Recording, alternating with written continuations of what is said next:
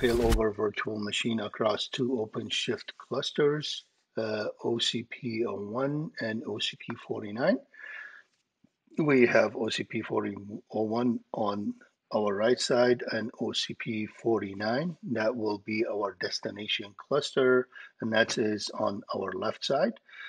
We also have Portworx MetroDR cluster stretch across these two OpenShift clusters. We have already imported the image and created the data volume and the virtual machine on the source side. We will just go ahead and write some, data text file on the source side. And we'll go ahead and log into the VM.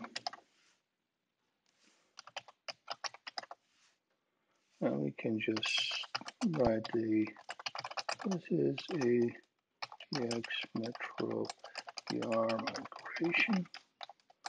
And we'll echo this file to test file 1. Okay, and now we'll go ahead and apply a migration schedule that we have. And you'll see here we will be migrating the VM DR namespace where our VM resides, and the migration will be based on the interval policy that we have defined. So we'll go ahead and apply this migration schedule. And now if we see OC get migrations in the kube system where we applied it, you'll see our migration has started 6 seconds ago. And if we can issue the store command to get migration more details on it, and you'll see we'll be migrating 5 resources. And the key point here, the volumes is 0 out of 0, since this is a Metro DR setup. So our volume already exists on the DR side because our Portworx cluster is stretched across the 2 data centers. So you'll see here, as I mentioned in the blog, it's a partial success, and that is due to the volume that already exists on the DR side, which is totally fine, and the other one is for the CDI webhook that I mentioned as well.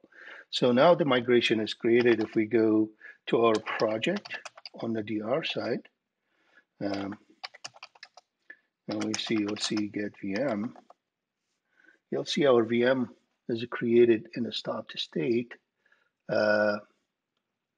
about 55 seconds ago. So what we will do here, we will just come and stop the virtual machine.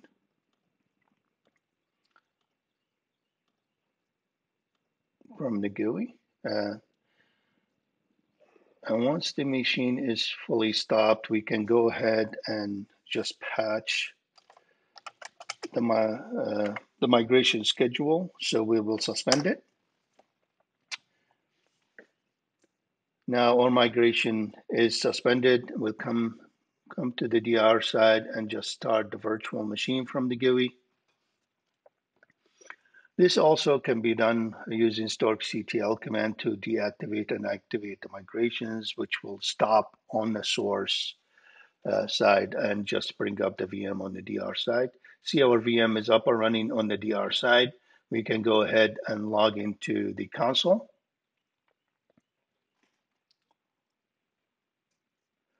So our console's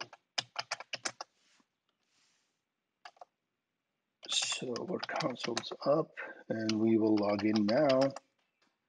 And we can check that data we have written, that test file exists on the DR side. This shows that the data is synchronously being replicated across 2 sites. That will conclude our demo of failing over virtual machines across 2 data centers. Thank you.